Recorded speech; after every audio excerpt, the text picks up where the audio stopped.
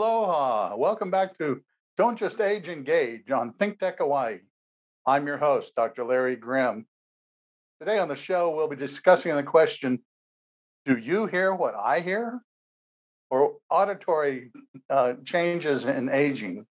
And we have as our guests Ms. Lisa Sayles and Mr. Robert Tousignant from a very good company that are going to represent their products, but also will look into what it is to age and how we deal with how we encounter age in our aging auditory changes.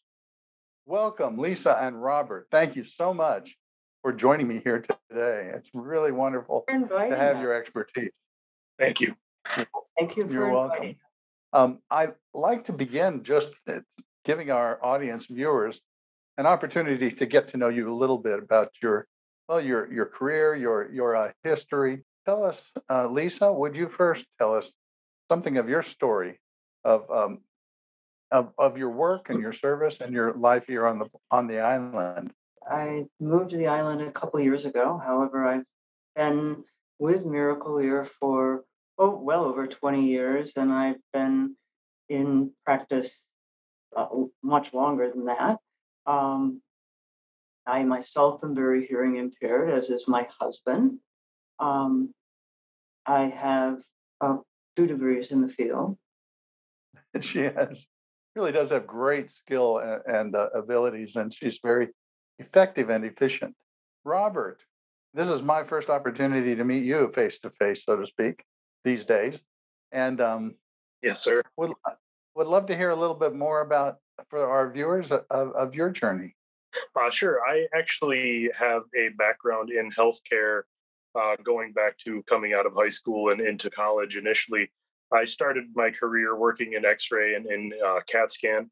So got the transition into hearing because Lisa and I actually have a mutual friend, Aaron Toth, who's an owner in the industry and has worked with Miracle Ear for several years as well. And upon me getting ready to move to Hawaii, I learned of the opportunity with Miracle Ear. So I started to shadow with him and some of his associates. And that's actually how I met Lisa way back in Michigan before either of us ever lived here in the islands. And I studied hard and switched over from, as I'd mentioned, X-ray, CAT scan, and polysomnography, actually working with sleep studies, but transitioned over to the hearing side of the world and moved out here in 2014 when I opened the very first Miracle Ear location, where Lisa currently is working at the Nimitz Highway office in Honolulu. And I've been doing it ever since. We've slowly expanded to 7 locations throughout the islands. And, I look forward every day to getting up and helping more and more kupuna throughout the islands and really having the opportunity to change people's lives. So it's been an interesting journey for me, but one that I wouldn't trade for the world. And you are on the Big Island. That's correct. Yep. I work in our locations that are in Hilo and Kailua Kona. And Lisa, here on Oahu. Yes, I am on Oahu. I'm in Honolulu on Nimitz Highway, as you well know. And in Excellent. Oahu now we have several offices. So there are other options other than just traveling to Honolulu. If you live out in Kailua or Waikahu, we have service areas.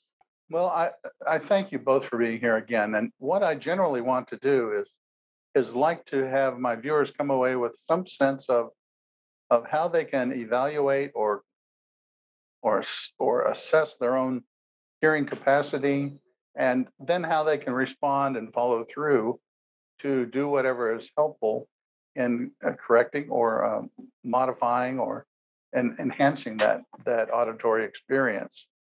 But let's first take a look at what is it that happens in our aging process, both emotionally and spiritually, relationally, as well as physically, with regard to our hearing senses. Oh, there's a lot, in particular if we're talking about untreated hearing loss. It's not just an issue of the ear. It's a lifestyle quality that's lacking, and it also affects many other health issues that are either exacerbated by an untreated hearing loss or the hearing loss is resulting from some other illnesses, which is quite common. And, it can, hearing loss is a naturally occurring thing, but it can also be caused by many other things like diabetes. People with diabetes have a much higher chance of having hearing loss. So it can be related to a constellation of issues, physical issues That is in true. particular. One of the other big concerns that we look at when it comes to hearing loss is isolation factors and withdrawal as well. That's one of the biggest concerns because as we start to age, being active is and still being cognitively healthy and functional is something that we have to try to maintain. And when we start to develop a hearing issue, it's natural to not want to participate in cocktail parties or birthdays or graduation celebrations and other things like that because if you're not hearing very clearly or very well, then it's much more difficult to participate in those environments. Well, to each of you, I ask, would that be the same for somebody losing their sight? It can be, but even Helen Keller herself stated that the auditory perception is the larger of the two deficits that she perceived to be more valuable because communication is the way that we function together, and so seeing is one thing, but hearing quite essentially is another. Sound travels. I come. Go ahead, Lisa. What? Sound travels. You can hear something around the corner or in another room or outside. You can see what's in front of you. You have a much greater sense of your environment if you can hear. And your brain needs those sounds to stay active in that area, all sound. And it's Yeah. 90 to 95% of people with hearing loss can be treated with hearing aids. Unfortunately, that's not what's going on. There's about 38 million people in the United States with hearing loss, and about 25% are actually treated for that loss.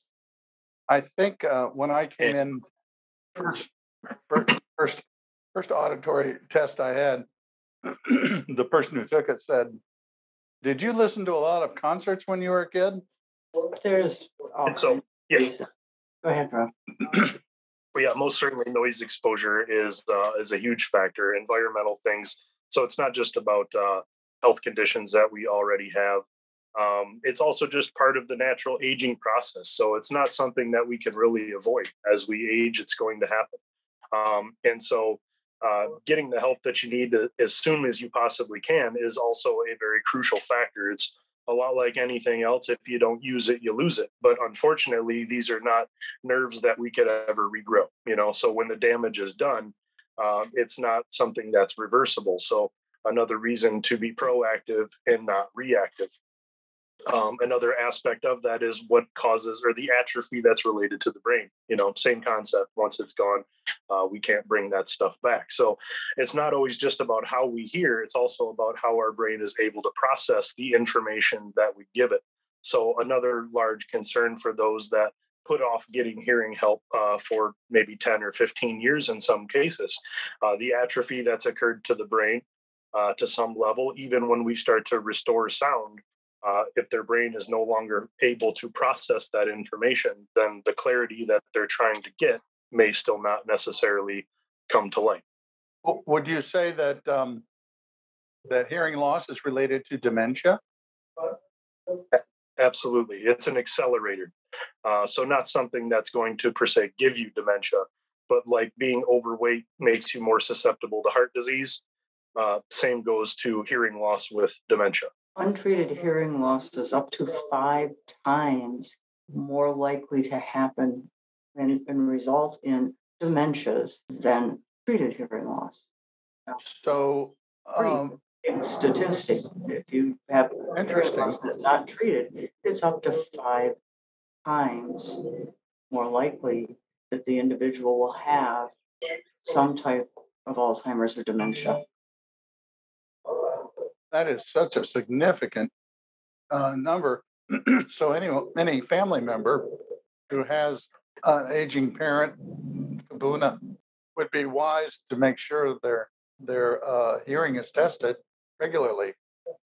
Absolutely. It's recommended by 60 years old, actually, or even 55 in some cases, depending on which studies that you read. But definitely something that the sooner you start to at least be aware of where you are, maybe that not is do you actually have a loss, but at least be aware of where you are on the chart and what is in relation to normal. Excellent. So that's good advice. And good being aware of context, surrounding environment, and how it contributes to the hearing loss is important as well. That's great. And on a self-assessment level, oh, sorry, go ahead. Yeah. No, please, Robert, continue. Yeah, on a self-assessment level, some of the things that I try to have patients look for specifically is, how many times are we accused of mumbling, or that everybody mumbles. My hearing is fine. People just need to articulate or maybe not talk quite as fast. Typically, those are signs that they are indeed missing parts of what's being said, and therefore, maybe the patient or the individual they're talking to is not actually mumbling. It's just the way they're perceiving what they're hearing. Or if you start to notice things, very subtle stuff, like one common thing that people notice when they first wear their hearing aids is they can hear their feet when they walk, or turn signals in their cars. And, there's a lot of little things in the environment that we just don't notice aren't there anymore because they're so subtle to begin with, that your brain really just starts to, or you just dismiss the fact that they're there. And ringing in the ears is also something that a lot of people dismiss as just it is, from noise exposure or something, which is often the case, but it is also a big red flag for having some high frequency hearing loss.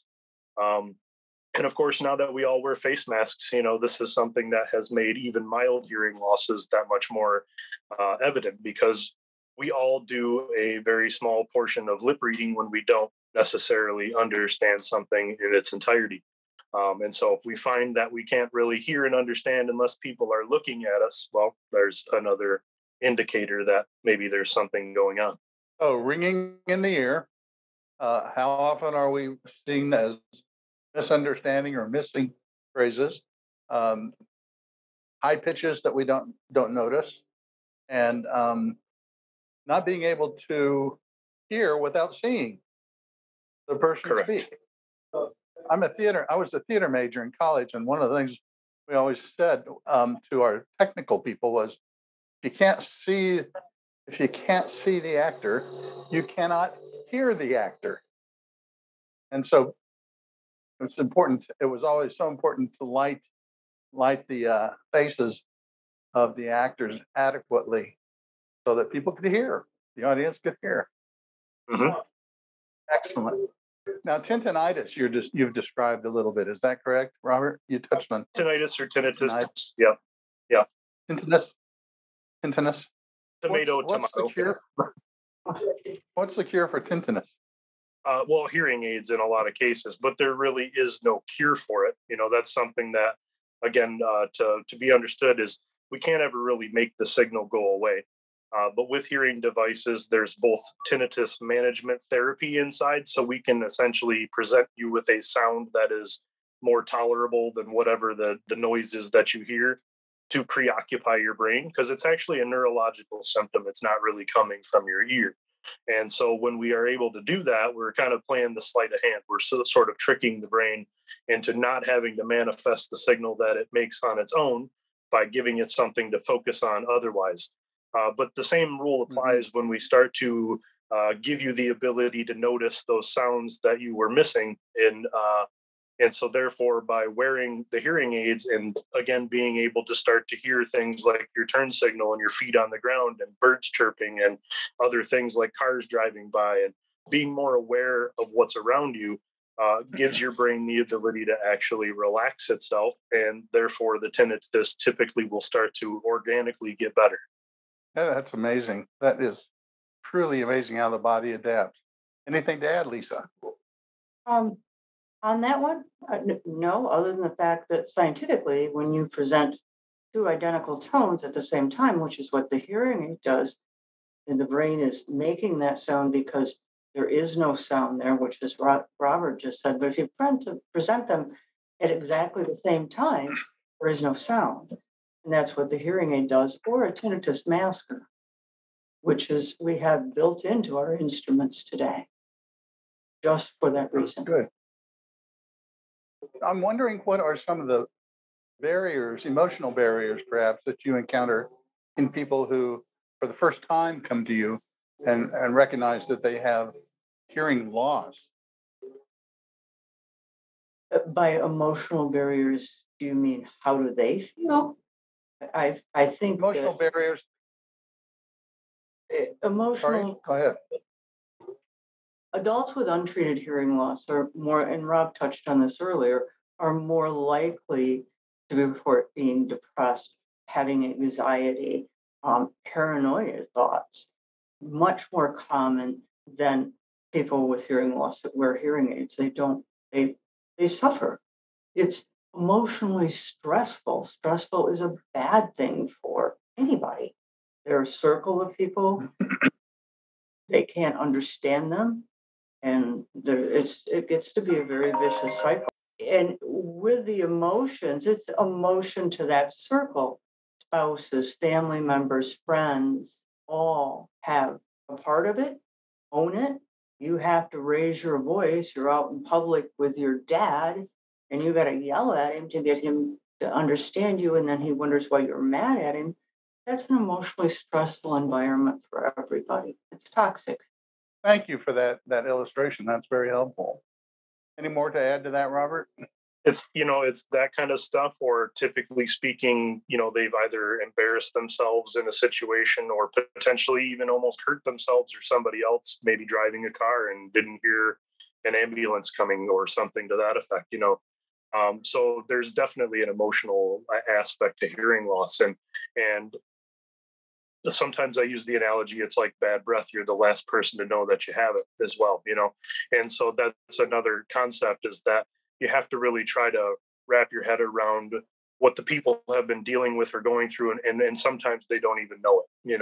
And so it's also having to try to, open them up and break down the barriers to get them to really discuss what's been going on or what maybe they have or haven't been noticing.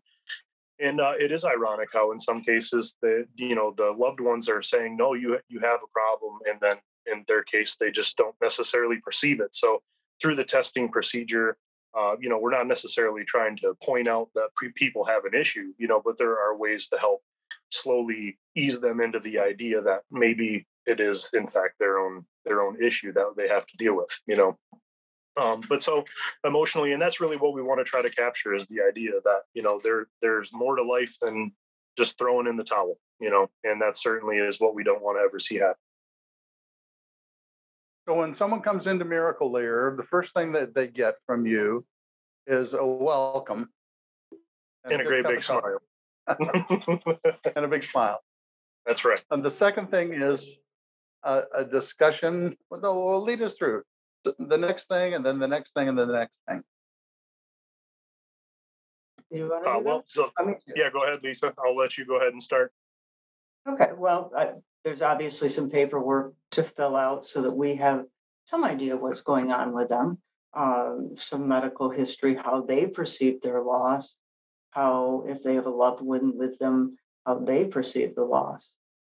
And I feel that it's very important for a person who has a hearing impairment to understand their loss and to own it, and try to wrap their head around it that way. But first is understanding, and understanding what it represents. And if you've got a sensory neural loss, you might be able to hear your best bud, can't hear your wife or your daughter or your grandchildren. And that's the issue of actually educating the patient to understand what their loss is. And by doing that throughout the course of the testing procedure, I find that people are pretty open when we're all done, and are are ready to try a hearing aid. Another big aspect, and I think what separates us and what we do better than most is, like Lisa had mentioned, educate. That's first and foremost what we want our patients to understand is not necessarily just do they need a hearing aid or don't they, but exactly what's happening in their hearing loss and why particular technologies may be more effective for them versus other technologies, even when it comes to style, in the ear versus over the ear. We really try to be that solution for every single issue that you're having, and really walk you through and guide you through this process, because it truly is a lifestyle change as well. It becomes something that it takes. There's a learning curve. The amount of time that some people take to just learn how to put the hearing aid in correctly is different for everybody. Even how we perceive sound is different. So two people with similar hearing losses, we program hearing aids. They aren't necessarily going to sound the same for every individual. And so doing protocol like speech mapping is something that is necessary, not just something that should be done, for the sake of doing it, but it's really what helps us ensure that the patient is getting the benefit from their devices that they should always be getting as well. No throwing darts at the wall, if you will. We like to make sure that everything is done correctly. And what kind of information do you get from that auditory test? Sitting in the soundproof cube and listening to all the headset? Well, that really is just giving us, painting a picture of as if you were to go down and have your eyes tested. We need to find out what your prescription is, if you will, so that gives us a baseline to initially tune the devices. But everybody's ear canals are different shapes and sizes. And so therefore, like a big room versus a little room, sound reverberates differently based on those kind of characteristics.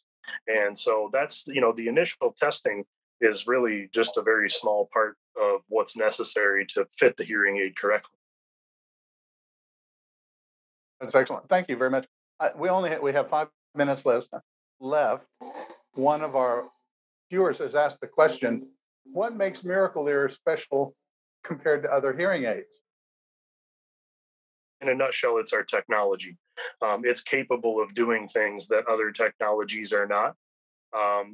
Our ability to adjust the devices is much more elaborate than a lot of the other technologies out there. So, because Miracle Ear only deals with one specific brand, our software is very unique in the way that we have access to adjusting the devices.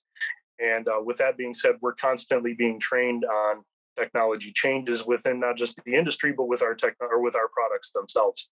And so, when if you're ABC Hearing and you sell 10 different types of hearing aids or 10 different brands, well, now that's 10 or more different things that you actually have to be adapted to learning and understanding if your patients are using different kinds of technologies. So in my opinion, that just makes it a little more confusing. But the reality is I have not met a person yet that wears competitive hearing aids that when I put our hearing aids in, they don't say they sound better. So the proof really comes in the fact that they just do sound better. Yeah. Now, the technology of the instruments, the technology of the support system, the technology of tuning them up. I'm going to use a quick view of my hearing aids, if I may. Absolutely. This one's in my right ear, and the one in my left ear looks the same. Yep. And I had another previous to these, had another brand. Lisa fitted me with these, and she has worked with me several times to fit them. And then there's this little device, which is a Bluetooth, which connects this little device directly to my hearing aid. And I have so much fun with this. I can't tell you how much fun with it. Sometimes I go places and I turn on my Bluetooth and I listen to what I have programmed in my phone because it's more interesting than what's going on outside in the community that I'm walking in. Otherwise, this can also amplify from the environment. Yep, directly serves to as a my, remote microphone. yeah, it's a microphone. So I said to my girlfriend, really what I ought to do is give this to her so that she can go walk across the house and still be in touch. Yeah, Doesn't have I to always yell. tell my patients, we reserve learning how to use the spy gear until week 2 or 3, usually. So Remarkable devices, and just take it from me, viewers, it's a whole new world. And to have these hearing aids and to have this supplementation of my hearing ability, and I love it so much. We have 1 minute left. Is there any last thing you'd like to say, both of you, from either of you? I would like to say, I've fit hearing aids for the majority of my life at this point. And if somebody tried a hearing aid 5 years ago and said, "Oh, I just didn't like it. I took it back," they should try again. Technology has made its huge impact on us. It really has. yeah, I couldn't agree with Lisa what she just said anymore. Technology has made leaps and bounds in the last 5 to 7 years, and that has made a huge impact on how well and how effectively we're able to help, especially the more challenging hearing losses in the world. But the bottom line is as we mentioned earlier, you can't do this stuff soon enough. So if you have a problem, try not to ignore it. And the sooner you act, the happier you're going to be in the long run. That's a guarantee. And again, just thank you for giving us the opportunity to get on here and to speak about something that I know I'm very passionate about, and I know Lisa is as well. And we really are blessed to be able to help people every day, and just just grateful for that opportunity. My mission is to help people form extraordinary elderhoods because I know it can be the richest time of life. And hearing, and do you hear what I hear? Hearing that, as the rest of the world does, makes a huge difference in extraordinary elderhood. Thank you so much, everybody, for joining with us. Lisa Sayles, Robert Tousignant, and on Oahu and on the Big Island and other islands throughout. Join me again in 2 weeks, and we'll have another progressive show about making your elderhood extraordinary. And go to our website, if you will, and during our spring fundraiser, contribute a few bucks, quite a few bucks, in fact, instead of a lot of dollars, and to keep us going here at ThinkTech Hawaii, providing the wonderful exposure to the community life that they do. Looking forward to seeing you and welcoming you back in 2 weeks. Aloha.